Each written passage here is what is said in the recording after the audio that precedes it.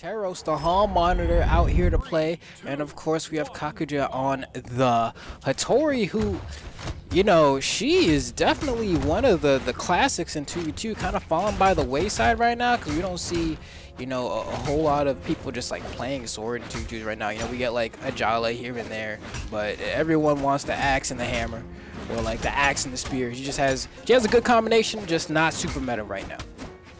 That makes sense. And, you know, the weapons you're talking about, kind of, look at that. I was going to talk about coverage of hitboxes going into a 2v2 match, and we saw a recovery come out from both weapons, and that's exactly, wow! Just hopped off the side. Keith with the Sair fast falling. That was so beautiful to take out Holox. Stuffed the recovery and all. All right, and Keith is looking mad crispy out here. No, I have to say, anytime I pull up and I'm playing like a video game, or hold on team combo, no, it's going to drop the gravity cancel stomp. But hold on, I have an edge guard? No, okay. Anytime I pull up in a game, wow. And I see someone whose gamer tag is just like something plain, like it's Joe or Bob, they're always a force, right? We got Keith here, making it all the way to the top 4 already. Oh, and the D-like ground pound actually drops there, so surviving with that stock a little bit longer as well. Not bad. Yeah, I don't know if you know this this Dragon Ball FighterZ player. His name is Zach Robb. And the fact that he had 2 first names and he was so nice, it was like a joke between me and my friend group. But yeah, so exactly what you're saying. You know, if a guy just got a regular name out there, it's always something to be like, hey, I feel like this guy might be about something. And right now, Keith and Kakuja doing amazing. Holox gonna take another loss of a stock, and GTG trying to hold on to this nice Sair. Kakuja's gonna try to make it back. They want to jump Keith, but not really gonna commit. They still turn it into a 1vs, still gonna get the stock off of Kakuja.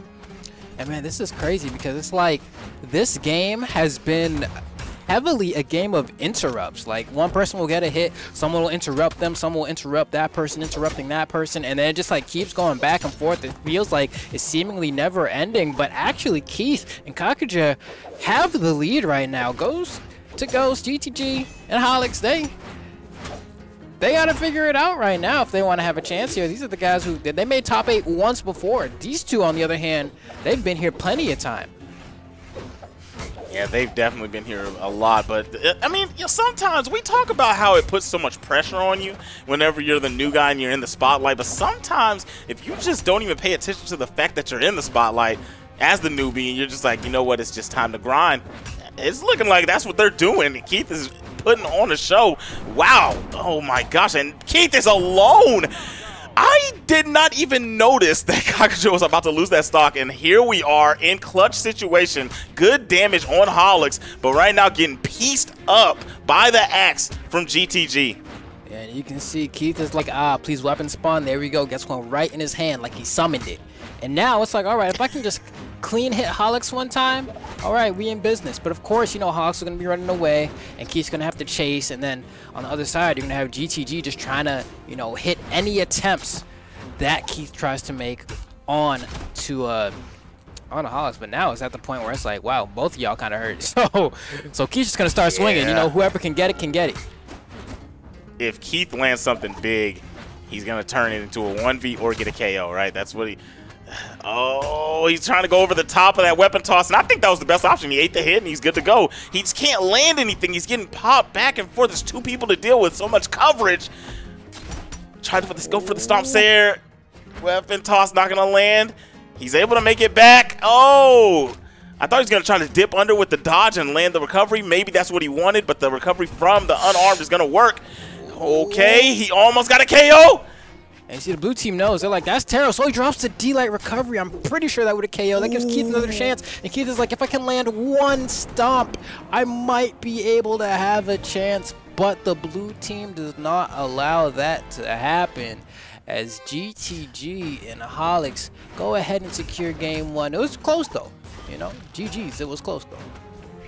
Definitely close. Definitely close. It's like...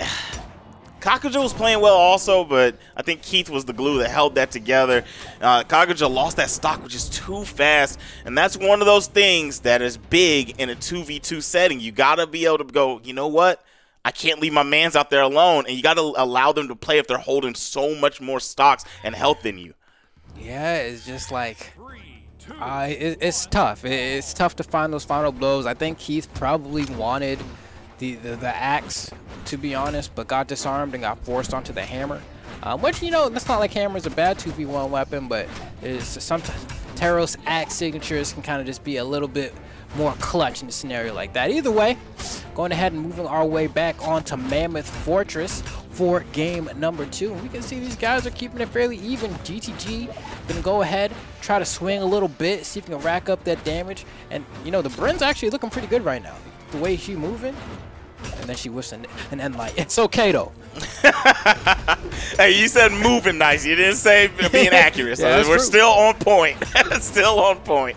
All right, but Kakuja going to land a Sair on Holox. Tried to go down there for the whole scoop. Not going to work. And, wow, Ghost to Ghost going to lose the stock. I don't know exactly why they couldn't make it back. Maybe it was just the fear. A little bit too much. They were trying to touch the corner, the bottom right-hand corner of the stage with a fast fall, and they just dipped right by without touching. They couldn't make it back. Yep, the fear of Taros came down there. Oh my gosh. Keith jumped down there, tried to land a Sair, wasn't able to get back, didn't have the recovery on deck. Maybe they just forgot they didn't touch the ground. And, yeah, gonna throw that one away, but still a pretty even game. Red team actually still has the lead, but they could have been bigger if Keith didn't lose that one. They got to be careful here because they don't want to get sandwiched by Team Blue. I like the positioning from the red team. You know, they stay on opposite sides of each other, but not too far away so that they can always get the interrupt. And there we go. It's going to send, who is that? A Ghost to Ghost off stage. GTG off stage. Coming down. Gets the pogo. Not going to be enough, though.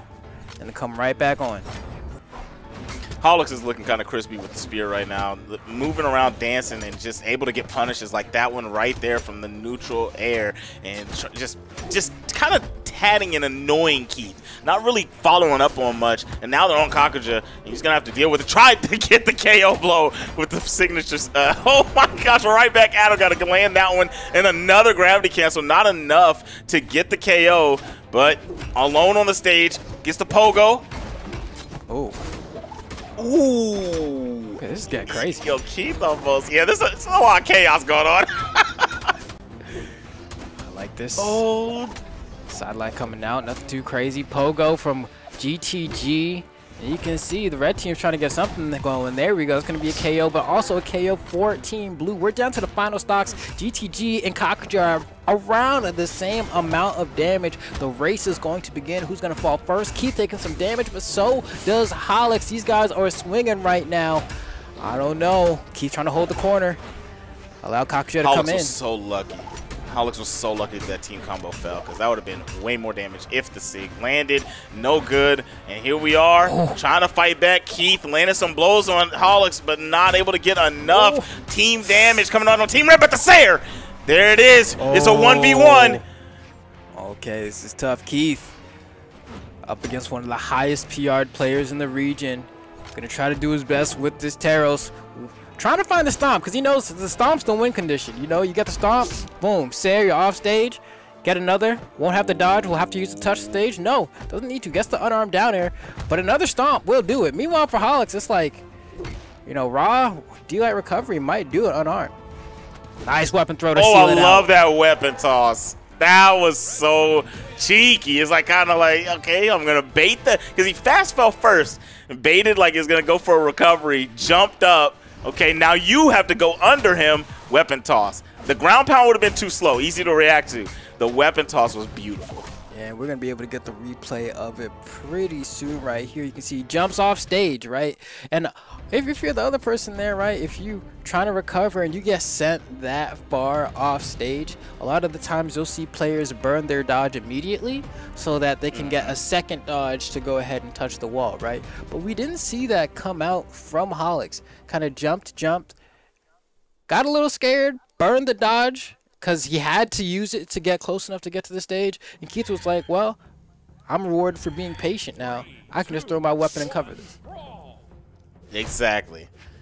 Once again, I got to bring up, that's what Foda called babysitting, man. You just jump out there. You don't even plan on doing anything. You're just scaring the other player into messing up the recovery. And Keith played that perfectly.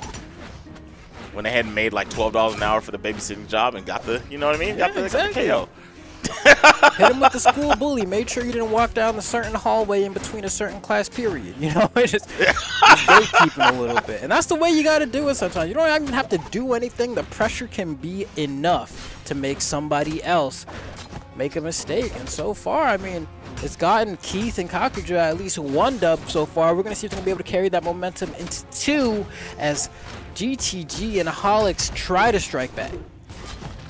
Kakuja's doing, wow, back to back, you know. Yeah, left side, right side. Ghost to ghost. He created a ghost to a ghost. Got 2 of them out of there.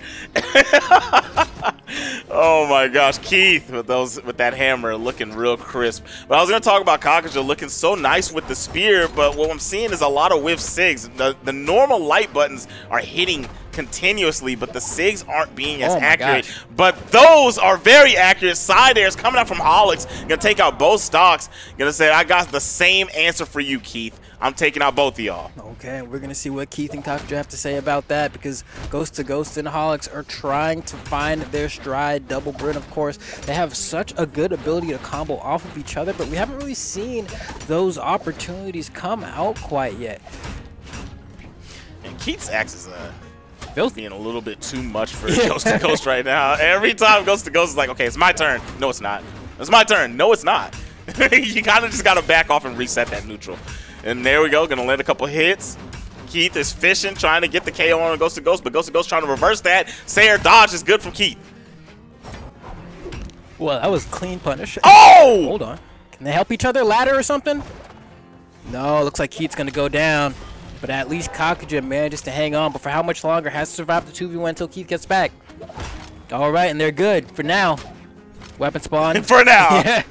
Because you know it's coming soon. There it is. Oh, man, and that's not what you want as Team Red. You're going to lose your teammate before you can get that stock off of Ghost to Ghost. Holox trying to put damage on the Kakuja. I feel like the answer is let's deal with this, and then we can handle Taros together. Yeah, Kakuja's taking a lot of damage right now. This is their opportunity to 2v1 Holox, and I feel like they just gave Holox way too much space. Holox now going to go ahead and use that opportunity to go ahead and start setting up for the KO on Kakuja, right? If you're Team Blue, that's the win con. Kakuja has mad damage. If I'm Holox especially, I'm looking for that D-Light to catch them on the anti-air, and that's it. That's it. Man, and I just feel like I just watched a horror movie. Holox was the killer, and he just terrorized Kakuja on that total last stock. I'm trying to figure out why Keith didn't go help whenever they had him out there alone and let Holox do that to Kakuja. But I feel like maybe it was like, man, I'm Taros. If I go swing and I hit him, I might KO him. So I don't know. I get the process a little bit, but I feel like he should have helped out. I mean, even with that said, I mean, Keith in a position where it's like, oh, you know, kind of similar to the last time we saw him on the stage, but this time, you know, gets harpooned by a spear toss and won't be able to do this 2v1 either. But I mean, even with all that said, like, Keith and Kakuja, they're keeping it close. These aren't one-sided matches by any means. Like, this could very easily be a game 5. But I don't know if they should go back to Shipwreck anymore this set. They haven't been having a good time on it. It might be a time to keep it with Mammoth. Maybe, you know, flirt with Crystal. You know, weigh your options. Or maybe they're really going to say, you know what, I think we're going to get it every time we play on Shipwreck. It's close to one more time. No, they're going to flirt with the Crystal Temple. Yeah, under 400 damage coming out from Kakuja. Kakuja is going to switch over to the Hattori, switching off the Brin. Maybe this is one of their specialty characters. Oh my goodness, and Keith who opted to go with a character swap also. But maybe these are their real characters and they were just trying to play the 2v2 meta, and now they're going with, okay, let's just go with what we're comfortable with and try to bring this back. Oh man, that's not how you start it out. A beautiful 2v1 combo coming out from Holox and GTG. I was wondering where it was. It was only a matter of time, and now Holox with the anti-airs on the Kakuja. I feel like Holox cannot be left alone with Kakuja, or else Kakuja is going to get steamrolled. I think they got to swap right now. Keith, you know, got to be that support, and Keith is trying, The Ogre on the Rocket Lance, you know, doing decent. There we go. Beautiful N-Sync. Doesn't get the weapon throw. Goes for the ground pound, finish it off. Doesn't line it up. Could be bad for Keith. No, the red team stays alive, but they are behind. Man, that start was so... It was heartbreaking, and Kakuja is still hurt on the second stock. Oh, no! And then you KO Keith. Oh, it's all falling apart. It's all going to shambles. They can still do this if they take these stocks quick without taking much damage. But this is a big lead to overcome. And I think they're regretting the Crystal Temple pick already, right? Because at least on Shipwreck, they knew what they were in for. They hadn't tried Crystal Temple yet, and now that they're on it, Kakuja's already gone. You know, Kakuja, peace out. Deuces, right? And now we got Keith here, has to do 2v1, gets hit by the Twinkle Toes, down to the final stock, has to make a 5-stock comeback. Yeah, I think not. You can see GTG and Holox hitting that. He said, hop in, hop in. Yo, this is for the fans. Yo, World Championship, by the way. That's for the fans. Oh, GTG said, hey, Keith, you did well. Get in here and take a photo for the people, man. Go ahead and put this on your resume. That was crazy. Here's your Kodak moment for your 4th place. You know what he said? Take a picture. It'll last longer. Dang, that's rude. Oh, my gosh. Oh, no. Hit into the weapon toss. Okay, and is that the end of his days? Keith is going down, but GTG and Holox moving forwards to go to that losers finals and see if they can make their way to grand finals.